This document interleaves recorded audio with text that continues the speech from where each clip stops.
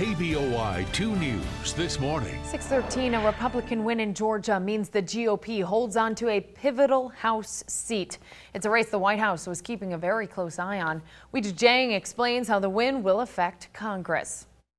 Tonight, let's celebrate, and tomorrow, the real work will begin. Former Georgia Secretary of State Karen Handel won Georgia's 6th congressional district seat last night, becoming the state's first woman elected to Congress. My pledge is to be part of the solution, to focus on governing. In his concession speech, Democrat Jon Ossoff seemed to claim a moral victory in making a close race of a county that has gone Republican since the Carter administration. At a time when politics has been dominated by fear and hatred and scapegoating and division, this community stood up. Political analysts say Democrats will have to figure out a new strategy to win back the House. Democrats, have to either redouble their efforts at those kinds of voters or find a different kind of voter to go and peel away. President Trump repeatedly tweeted his support of Handel in the days leading up to the race.